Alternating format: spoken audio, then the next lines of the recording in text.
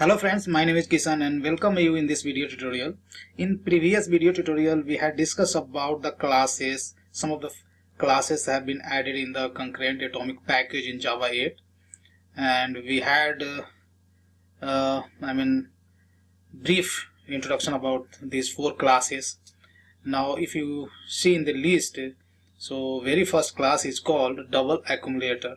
So in this video tutorial we are going to see some hands on this class.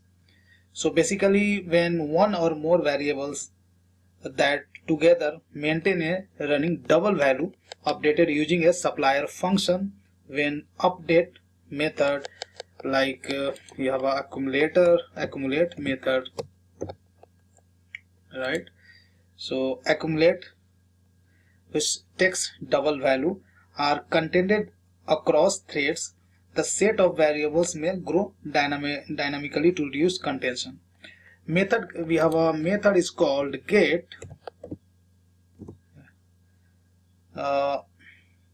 Get, or we have a equivalently method is called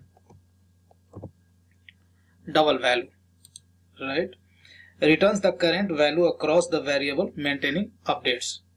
This class is usually preferable to alternatives when multiple threads update a common value that is used for purposes such as summary statistics that are frequently updated but less frequently read. So here I have created a project with name DoubleAccumulator demo. So let's try to understand one of the use case. So how we can make use of these classes using a practical example. So here I'm going to create a package com.infotech.task, and I'm going to create a class is called DoubleAccumulator service task. Okay, and that is going to implement a package interface is called callable, and this will I'm going to use generics as a double. Okay, so this is our DoubleAccumulator service task class. Now let's create a client program over here. So I'm going to create a client program, a double test, and which will have a main method. Now in this main method, what I'm going to use DoubleAccumulator class, and this package happens to be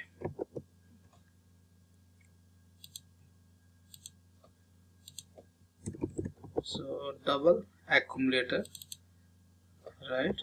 And this package happens to java.etool.concurrent.atomic package, and let's create an object of this class. Now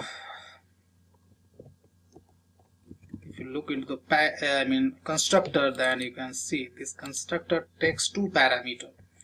First parameter is the double binary operator, right? And second parameter is identity. So you can see creates a new instance using the given accumulator function and identity elements. So identity elements in nothing but it's an initial value. And if you look into the double binary operator, so it's a functional interface which is having only one method which takes 2 double argument as an input, and that you can perform some business logic on these 2 input, and finally we will have to produce the output. So that's the use case. So let's we can define a lambda expression for this class, right? So let's define a lambda expression for this class. And as I have shown you, this method takes 2 parameters. So let's first parameter is the x, say x, and second parameter is the y.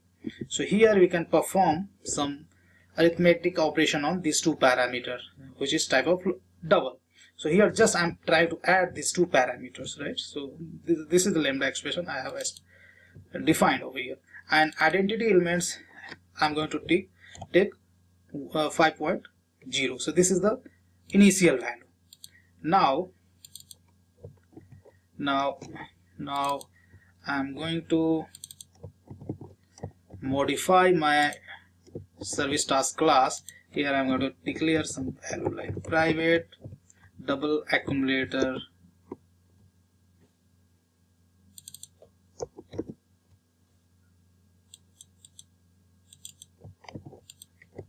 so let's say small d, and I'm going to declare a private some kind of long variable like long, I would say number of times, right? And I'm going to create a constructor of this class. So let's select the option generate constructor using fields. So here is the constructor, and here in call method I'm going to iterate, I'm going to apply a for loop over here, and that will start from 1 and that will go till whatever number of times we are going to supply, right? Number of times. Now we are going to make use of this double accumulator, and double accumulator I have shown you a method is called accumulator, right? So this basically this method is accumulating the value and final result will return to the column. So here I'm going to specify double 10.0. So every time when this is getting called, then 10 will be accumulator, and as per the defined this lambda expression, so this will be added with the initial value. Okay, now here end of the result, end of this loop, you can say double dot get value, right? This will return you the accumulated result. So directly this code we can write inside the return statement in return statement itself. Okay, it's pretty simple in which cases. Now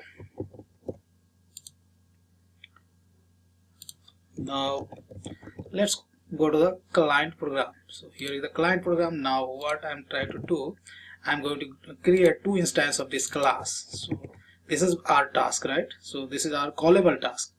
Now here I'm going to create our task 1 sorry. Now so this is taking accumulator, so here double accumulator we have created, and number of times I'm gonna specify 1000. So it's a long, so and again I'm going to create another callable task, and I would say this task is our task 2. So we have basically 2 tasks, right? Now let's create a list of callable.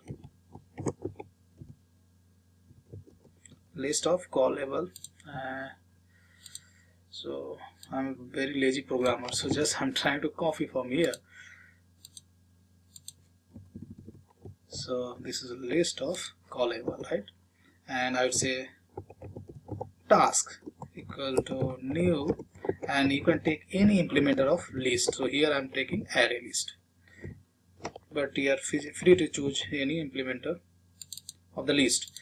Right, in this tasks list, what I'm trying to do, I'm just adding these to my task, callable task. So this is task 1, and let's add task 2. Okay, so these 2 tasks I have added in this list. So we can say we have a list of tasks, right? Now I'm going to use executor framework over here. So we have executors frameworks.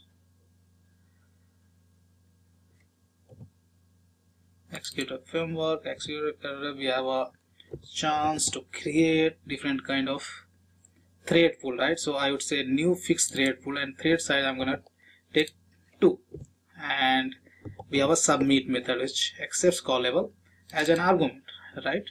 So here we can say new, so not submit method, because if you use submit method, this will give you a chance to submit only 1 task at a time. So we have a method is called invoke all, which accepts collection itself, right? So I don't want to specify any timeout, so it takes only 1 parameter. So here tasks I'm going to pass over here, and this is throwing some exception. Let's wrap this code inside the try catch.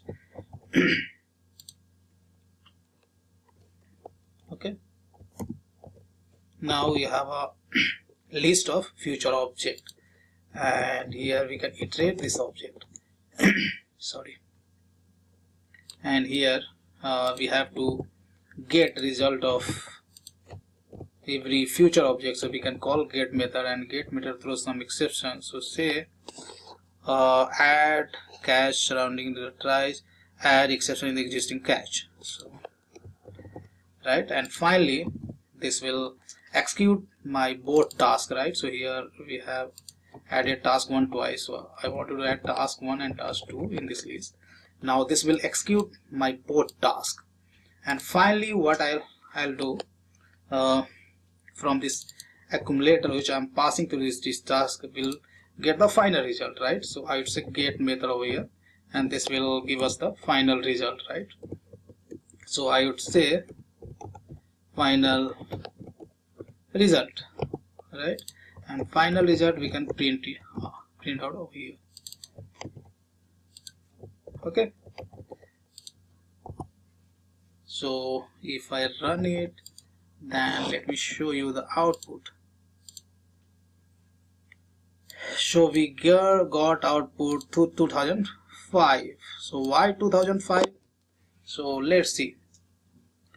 So let's first execute for the small number of times. So suppose I'm passing 10, so this is nothing but a number of times, right? So this executor task, when you call this one, and finally this call method is getting executed, and you are passing 10 is the number of times. So this is 10 is getting added 10 times, so that is 100, and this code is executed for the 2 tasks, right? So 100 plus 100, 200, and 5 is the initial value. So as per this lambda expression, that will get added. So that's why we are getting the 205. So if you increase the number of times, so accordingly you'll get, and this will work for the huge